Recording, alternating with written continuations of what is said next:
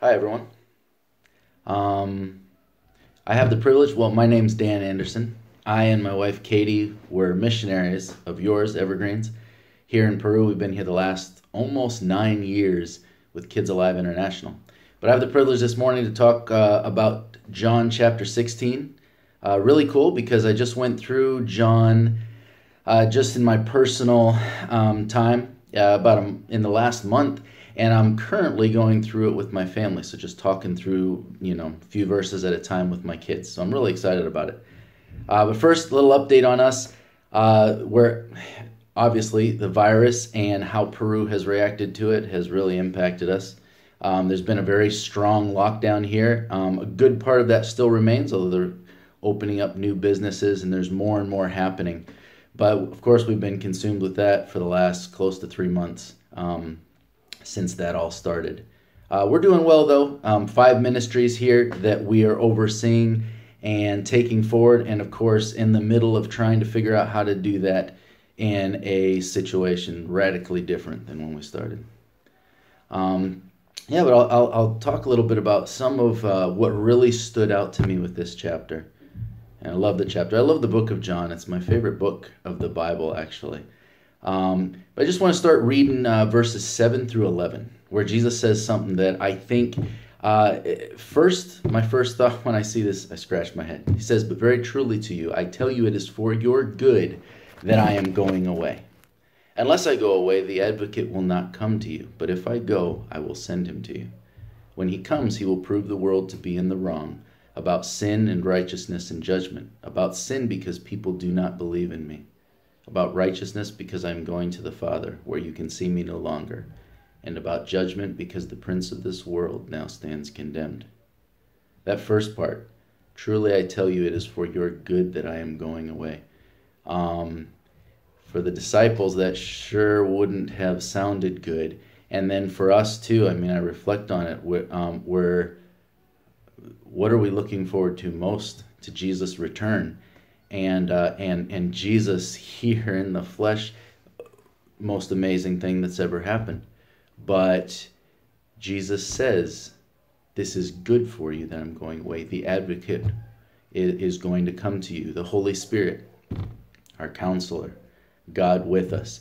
And it makes me think about one of the names for Jesus, Emmanuel, God with us. And makes me think as well about biblical history and just how you can see God creates this world and puts us here, and sin separates us from God. And then you see through the biblical account this story of God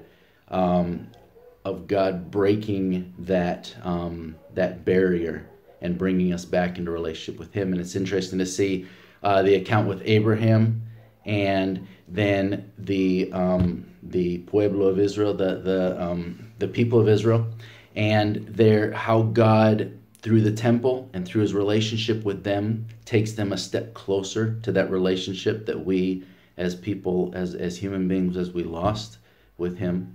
And then you see when Jesus came, and there was this whole new and better and closer relationship, and Jesus, through His death and His resurrection, opened the doors to us to open the doors for us to be reunited with the Father, to be reunited with that relationship we had lost with God. And it's better. And it really makes me think, so it's better that for Jesus to go and that the advocate would come to us. That's something to really think about. That's something to wrap your minds around. And of course, we know that we're also looking forward to a future event, to Jesus coming back. We know that someday every tear will be wiped away, every knee will bow. And so someday it's going to get even better. That relationship with God, which was fractured, is going to get even better. About 3 years ago or so, we had a family visit, and a really encouraging time with them. One thing they said to us before leaving, they said, remember, when you walk into a room, and when you're faced with a situation you don't know how to deal with it, remember who walks in with you. And that had a real impact on me, because it's not new information. It's not new information that God is with me, that I have the Holy Spirit with me. But for some reason it stuck with me that time. And since then, many times I've been confronted with the situation. It's not always having me walking into a room. Sometimes it's just, oh God, how am I going to deal with this, and how am I going to handle this thing? I don't know what to do with it. And I remember those words that when I walk into a room, remember who is walking into that room. God is walking into that room. God has promised that he is with me. And I have found that as I remember that I'm not the important one walking into that room or walking into that situation. I know who is walking in, who has promised he will be with me, is with me, and who is working in that situation. It has brought me a lot of confidence in the past few years, but also not just confidence. I go in with fear and trembling sometimes, of course, but I have seen God at work, and I know who's walking into that room. I want to go ahead and read the last verse in this chapter, 33. And this is the reason why we can have such confidence in that walking into that room. It's verse 33. Jesus says, I have told you these things so that in me you may have peace. In this world you will have trouble, but take heart. I have overcome the world. But take heart, I have overcome the world.